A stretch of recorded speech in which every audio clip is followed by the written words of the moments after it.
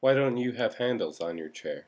Zoe Block, Boston, Massachusetts. Uh, why don't I have handles on my chair? I don't have handles on my chair because when I was 16, I spent 2 weeks with a bunch of people who were disabled, and they peer pressured me into taking them off because only stupid people have handles.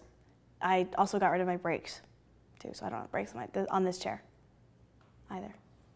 So, so I guess was it kind of like a rebellious? Yeah, it was definitely a rebellious thing. Also, I wanted to fit in. I wanted to be like all the other